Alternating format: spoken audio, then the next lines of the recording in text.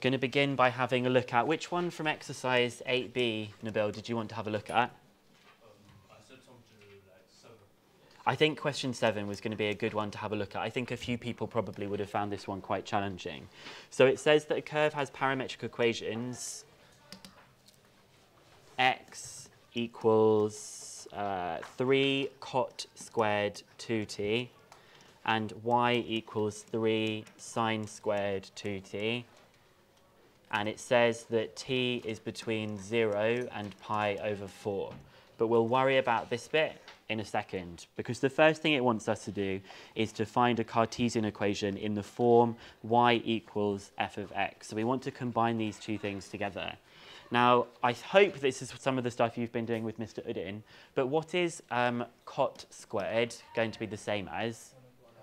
1 over tan squared, but perhaps the better way to remember that, instead of doing 1 over tan, is to kind of flip what tan is. So instead of being sine squared over cos squared, it will be cos squared 2t over sine squared 2t.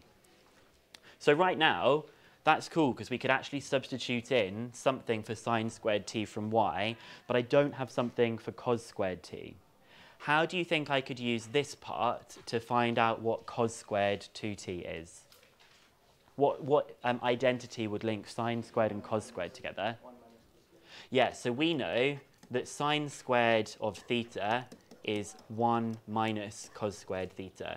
So similarly, sine squared 2t would be 1 minus cos squared 2t. So what I can do here is I can actually replace the sine squared with 1 minus cos squared 2t. So y is 3 lots of 1 minus cos squared 2t. And I'm trying to find out what cos squared 2t is so I can substitute it into this part of the parametric equation. So y is 3 minus 3 cos squared 2t. And when I rearrange this, I get that 3 cos squared 2t is 3 minus y, just by swapping those things around. So cos squared 2t is 3 minus y divided by 3.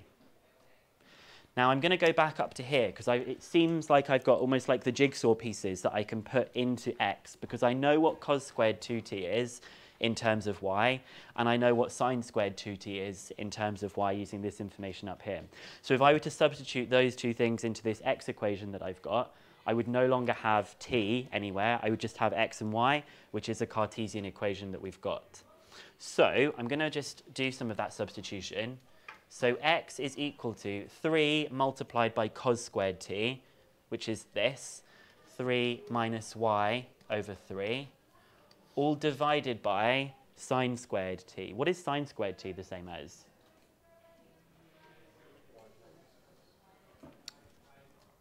Look at the beginning bit that they've given us.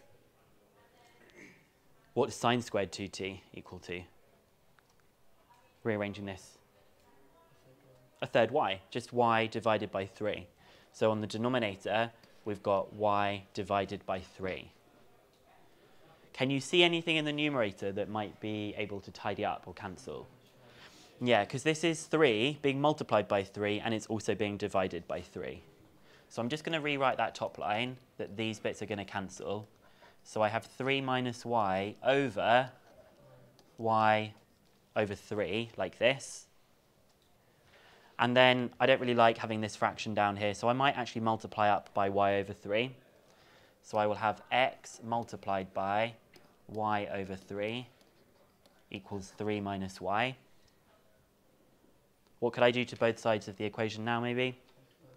I would probably multiply by 3, so I will have xy equals 9 minus 3y.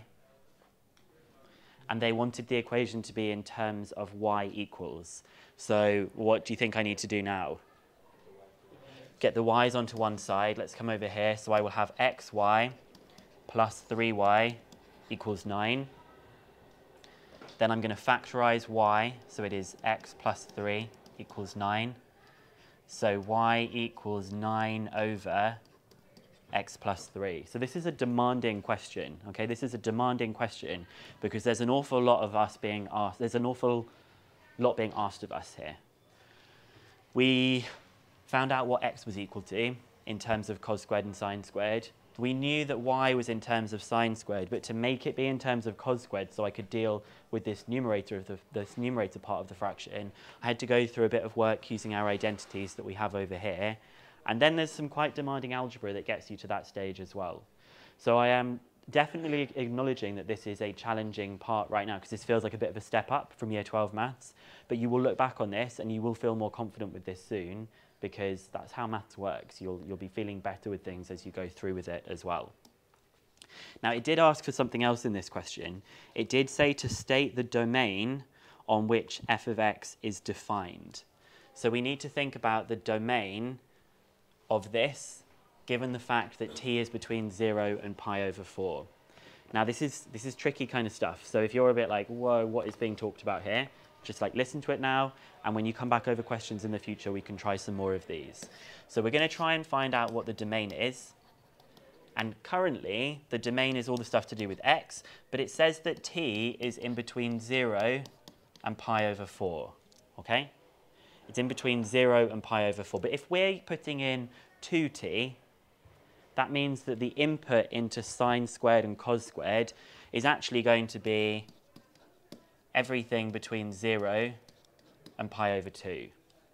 So I'm just kind of like building up about what are the possible x values that I could get here. And I'm going to do it using this section that I've got. So cos between 0 and pi over 2. What does cos look like between 0 and pi over 2? Pi over 2 is how many degrees? 90 degrees. So cos will go like this for the full 360. So cos can only be between what values? 1 and 0. Okay, so I'm just going to jot that down, that the cos part is just going to be between 0 and 1. And then the sine part in the denominator, what does the sine graph look like between 0 and 90? Also between 0 and 1. So sine part is also going to be between 0 and 1, which means we need to think about how this will behave overall as well. So when t is 0, you would have the numerator would be 1 from cos, and the denominator would be 0, which we can't have, which is why it's saying that t is greater than 0. If you are dividing by something that is very small, you get a very, very big number, which means that you can have that x is going to be not bounded at the top. X is going to be allowed to be a very big number. We're just going to see if there is something that stops it on the small side. When t goes all the way up to pi over 4, which when we substitute it in is actually pi over 2, the top part would be 0, because cos of pi over 2 is 0, and the bottom part would be 1. So it's just 0 divided by 1, which means that the smallest thing that x can be is 0, and there is no limit on what x can be as the biggest thing. Now there's some quite challenging stuff in there, and you can probably see when I'm thinking, I'm having to do a lot of thinking as your teacher here, and lots of the time when you see me teaching stuff, I'm like, oh yeah, you just do this, then you just do this. But when you see me having to think really carefully about substituting things in, and when my explanations aren't as crystal clear as usual, that's because I'm having to think a lot harder. So these are challenging kind of stuff. What I am going to do is I'm going to put this in Desmos and show, hopefully, that x is just greater than 0.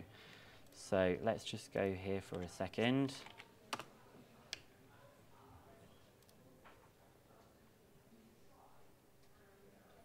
So what was it was for x, it was 3 cot squared 2t, and then the y part was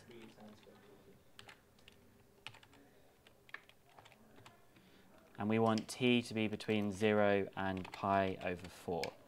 So you can see from the sketch here that the domain is that x is all of the values that are greater than 0, okay? And the range looks like less than 3 for the range. But kind of tricky stuff here. So you always use this stuff on Desmos if you want to give you a bit of a hint.